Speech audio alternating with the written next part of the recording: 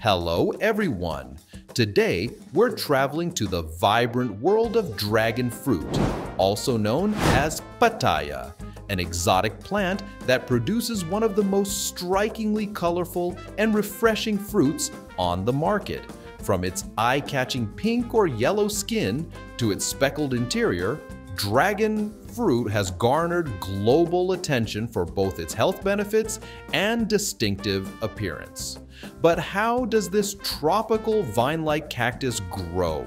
And what does it take for farmers to produce thousands of these remarkable fruits? In this video, we'll explore dragon fruit's entire journey, from nursery planting through the blooming night flower phase to harvest and post-harvest handling. By the end, you'll see how dragon fruit farming blends skill, science, and a touch of nature's magic. Native to Central and South America, dragon fruit of the Hylocereus and Selenocereus genera now thrives in many tropical and subtropical regions, Southeast Asia, especially Vietnam, southern China, parts of Latin America, and even some warm climate US states. It's prized for its low-calorie, high antioxidant content, making it a popular choice in health-focused markets. The fruit's unique exterior and refreshing, mildly sweet taste also attract culinary enthusiasts seeking visually striking ingredients. Farmers respond to rising global demand by establishing dragon fruit plantations that can produce fruit nearly year-round, depending on climatic conditions and orchard management. The plant's climbing, cactus-like stems, and nocturnal blossoms lend a certain mystique to its cultivation process. Dragon fruit prefers warm temperatures around 20 to 30 degrees Celsius or 68 to 86 degrees Fahrenheit, moderate rainfall, and well-drained soil. It tolerates short cold spells, but is vulnerable to frost. Many growers use trellises or support posts, training the cactus stems upward to enhance sunlight exposure and air circulation. Common varieties include white-fleshed, Hylocereus undatus, pink-red skin, white pulp, black seeds, red-fleshed, Hylocereus polyrises, red skin, deeper red pulp, sweeter profile, yellow-skinned, Selenocereus megalanthus, bright yellow exterior, white interior, often smaller but intensely sweet. Farmers may select varieties based on market preference, taste, and yield potential. Some plantations cultivate multiple types, staggering harvest windows and diversifying their product range. Dragon fruit is typically propagated from cuttings, stem segments measuring 20 to 30 centimeters or 8 to 12 inches. These cuttings are left to cure dry for a few days to prevent rot before being planted in well-draining potting mix. In nursery beds or containers, they develop roots and initial shoots. After a few weeks or months, rooted cuttings are transferred to the field. Some large-scale farms maintain their own propagation nurseries, ensuring a reliable supply of healthy seedlings. Others purchase cuttings from specialized nurseries with high genetic quality and disease resistance. In commercial plantations, each cutting is planted near a sturdy post or trellis. Farmers often use concrete or wooden poles about 1.5 to 2 meters tall. As the cactus grows, it's trained to climb the post, sometimes with a circular top platform that supports the plant's drooping branches. Soil amendments, compost, manure, or organic fertilizers improve fertility. Installing drip irrigation lines helps maintain consistent moisture without waterlogging. In regions prone to heavy rains, raised beds or well-dug drainage channels prevent standing water, which can cause stem rot. Proper spacing around 2 to 3 meters between posts gives each plant room to sprawl. As the dragon fruit cactus grows, farmers guide new stems around the post, tying them gently to encourage upward growth. Regular pruning removes weak or damaged branches, fostering better airflow and channeling nutrients to fruit-bearing stems. Growers also prune excessively long stems that produce few flowers. This management balances vegetative growth and fruit production. Too many stems can lead to shaded, unproductive areas, while a disciplined approach ensures abundant, well-lit flowering paths, prime real estate for future fruit. Dragon fruit's spectacular blooms typically open at night, lasting just one evening.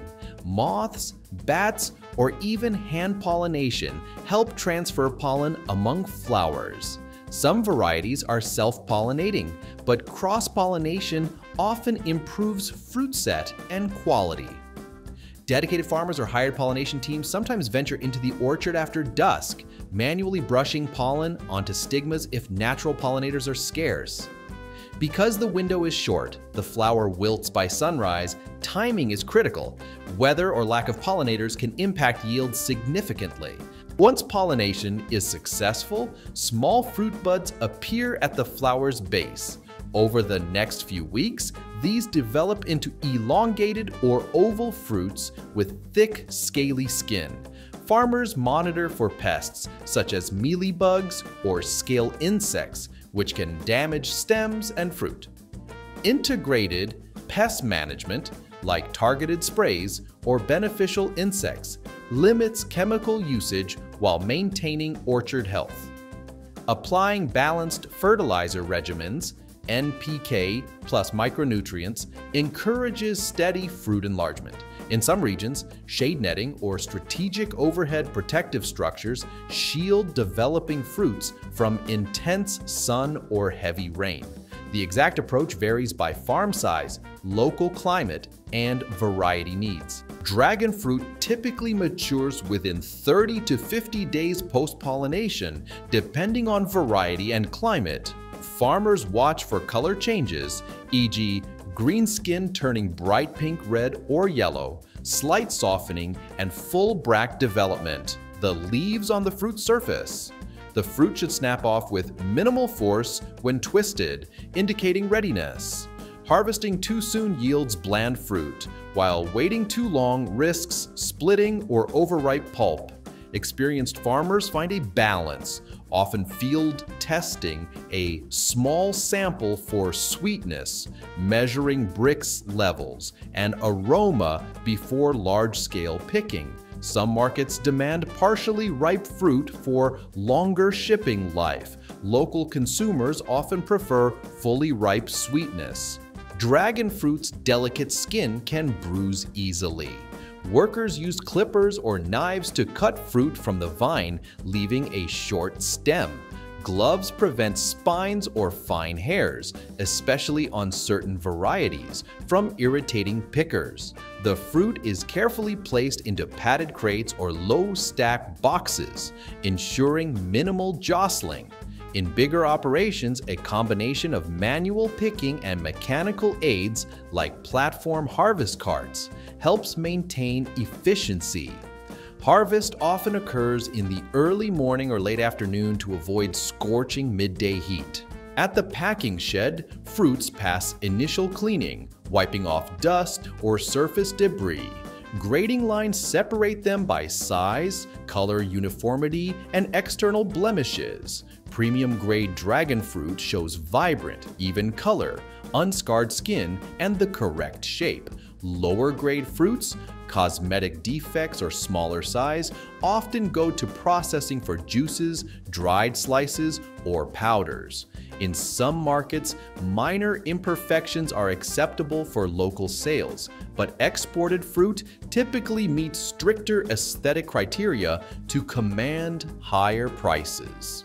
Farmers pack fresh dragon fruit into cartons or crates lined with cushioning materials to protect them during transport. Some farms incorporate individual fruit sleeves or netting. For extended travel, temperature control, 10 to 12 degrees Celsius or 50 to 54 degrees Fahrenheit, can slow ripening. Modified atmosphere packaging or ethylene absorber sachets help retain freshness. brands or cooperatives add labels with variety info, origin, quality grade, and sometimes promotional slogans about natural or organic cultivation. Traceability codes link each batch to farm data, essential if issues arise later in the supply chain. Dragon fruit sells widely in domestic markets, especially in Asia, where consumers appreciate its bright color and sweet, refreshing taste. Street vendors, supermarkets, and fruit stalls carry it seasonally or year-round. Surplus or slightly blemished fruit might be processed into smoothies, ice cream, or jam. For export, meeting quarantine regulations and shelf life requirements poses challenges. Some buyers demand fruit remain unblemished for days of shipping. Air freight is faster but costly, while sea freight requires sophisticated temperature management. Cooperatives or large exporters coordinate shipments, ensuring consistent supply to high-value overseas markets. Beyond fresh consumption, dragon fruit finds new life in processed forms, juices and smoothies. Vibrant color appeals to beverage makers. Dried slices, tasty snacks with extended shelf life, sometimes combined with other tropical fruits. Powders, freeze-dried or spray-dried powders become natural colorants or flavor boosts in candies, cereals, or health supplements. Cosmetics, vitamin-rich dragon fruit extracts occasionally appear in skincare formulas, touted for antioxidants and hydrating properties. Factories handling these transformations rely on blanching, drying, or freeze-drying lines to preserve color and nutrients. Common issues include anthracnose fungus, mealybugs, and stem rot. Eco-friendly approaches like beneficial insects or biocontrol agents minimize pesticide usage. Some farms practice minimal chemical spraying, improving safety and appealing to organic-minded consumers. Weed management typically entails manual clearing around posts or mulching with dried leaves, sawdust, or coir. Overgrown weeds can harbor pests or compete for nutrients, so controlling them is crucial for orchard hygiene. Dragon fruit farming can be water efficient. Once established, vines are moderately drought tolerant. Drip irrigation, composting organic waste like pruned stems, and rotating small plots with other crops keep soil health in check. Some farmers generate additional income by intercropping short-term plants, e.g. leafy greens, between vineyard rows until the vines fully occupy the area. Solar panels or micro-hydroelectric setups occasionally power orchard pumps or packaging facilities, showcasing sustainable energy usage. As global consumers increasingly value eco-friendly produce, these initiatives bolster brand credibility. Agricultural research stations experiment with new dragon fruit cultivars for bolder color, sweeter pulp, or sturdier skins. Some breeders focus on thornless stems to ease handling. Others develop disease-resistant lines, reducing chemical input. Tissue culture labs refine propagation for uniform, virus-free seedlings. Sensor technology and digital mapping allow farmers to track vine health, moisture levels, and pollination success. When integrated with timely data, orchard managers can schedule irrigation or pollination interventions, boosting yields and fruit quality. In many dragon fruit growing regions, farms open their gates to tourists or run pick-your-own experiences. Visitors can learn about the nocturnal flowering spectacle or taste fruit freshly cut from the vine.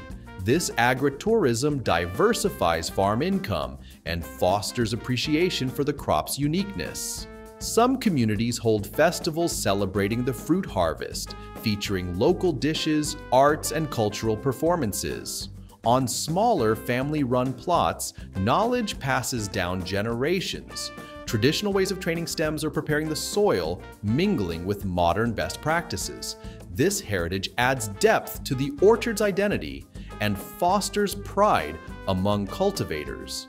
Dragon fruit's popularity expands globally, partly through social media's visual emphasis on colorful dishes and a push for healthier diets. Some large fruit corporations invest in dragon fruit planting, foreseeing stable or rising consumer demand. Competition among producing nations, though, could spark price fluctuations. Branding and certifications like global GAP, organic, or fair trade might become more prevalent, especially for exports to premium markets.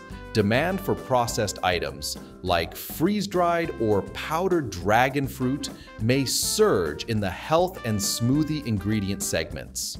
Growers face challenges like climate anomalies, heat waves, unexpected frosts, emerging pests, or changing global trade policies.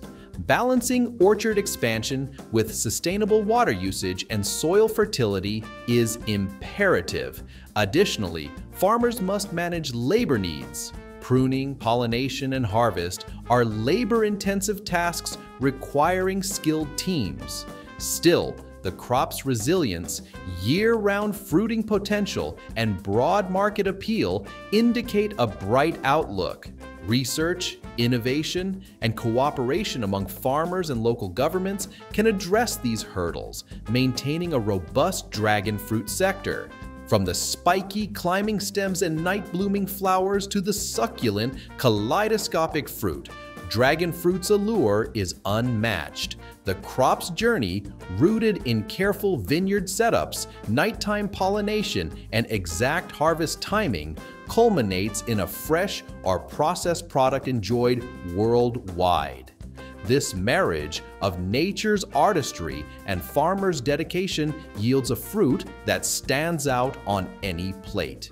If you've relished this exploration, consider subscribing for more deep dives into how exotic crops journey from field to fork. Feel free to share your favorite way of enjoying dragon fruit, blended into smoothies, eaten raw, or perhaps as a vibrant garnish. Next time you slice into that pink or yellow rind, think of the many hands and late-night blooms that brought this tropical wonder to your table.